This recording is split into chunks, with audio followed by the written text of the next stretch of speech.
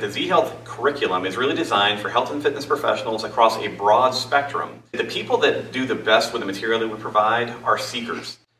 They are people who are deeply committed to changing their clients' lives. If you're working with a client in pain, you're trying to improve performance, prevent injury, whatever it is that your client is asking of you, the thing that I always want you to remember is that everything that you've ever felt, seen, experienced, or will in your entire life actually comes down to brain function. But I want you to consider it at a deeper level to go, okay, if my client comes in and they're having problems with squatting, your first thought should be they have a brain problem. When someone has shoulder pain, your first thought should be maybe they have a brain problem or something within the nervous system. Well, what if I have these anatomical problems, I have a labral issue, or I have arthritis?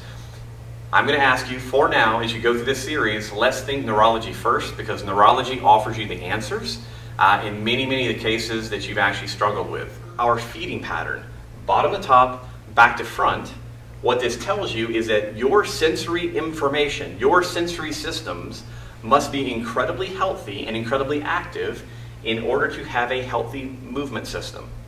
So when you look at how most people think about teaching a squat, teaching a pull-up, teaching an athlete how to hit a baseball, most of us are very focused on the motor output portion. But your motor outputs are built off high-level sensory input coming in from all the other systems of the body, and that simple differentiation right there is really the beginning if you're interested in being an excellent brain-based practitioner. Sensory input, making sure that our sensory systems are fully active, is incredibly important if I'm going to make people move better. So put really simply, the way that the human nervous system is built, it does three things. Receives input, integrates, interprets that input, and decides to create a motor output based off that total picture. So if I look at someone with a shoulder problem, the first thing that I wonder is, do they have an input problem? Do they have an interpretation, integration, decision problem?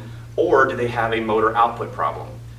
Now, how this really plays out in the real world is that you can improve flexibility, you can improve movement, you can improve strength, you can improve pain very often by dealing with issues that seem far away from what they're actually complaining about.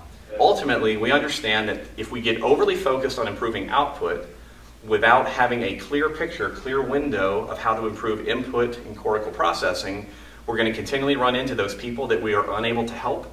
Those are the ones that, again, that's that splinter in your mind that's always keeping you up at night, like, why are they not making progress? So, again, we call this the threat bucket. Now, what I love about this is that if you are a movement coach and your job is to either improve how people move or help them get out of pain, either one, this matters incredibly.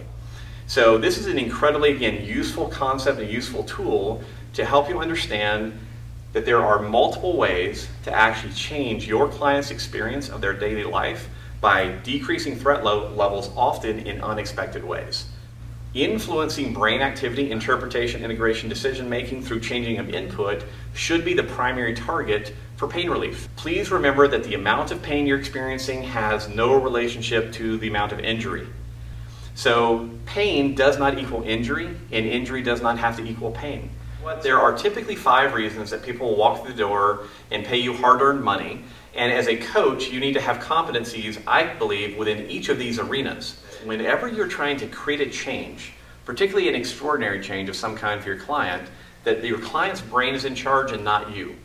If you understand change does happen at the speed of the nervous system, and you understand how to do good assessments and reassessments within a session through all the different threat areas of the body, you can actually, over time, create an incredibly personalized, individualized program to help everyone that walks in your door. Because a lot of times when people first hear about this information, they're thinking through the threat bucket, it's hard to understand or even explain or believe that a vision drill can change movement, that a vestibular drill can change movement, that breathing can have a tremendous impact on pain, etc. We know more about the brain in the last 15 to 20 years than we have known in the entire course of human history because of new technology.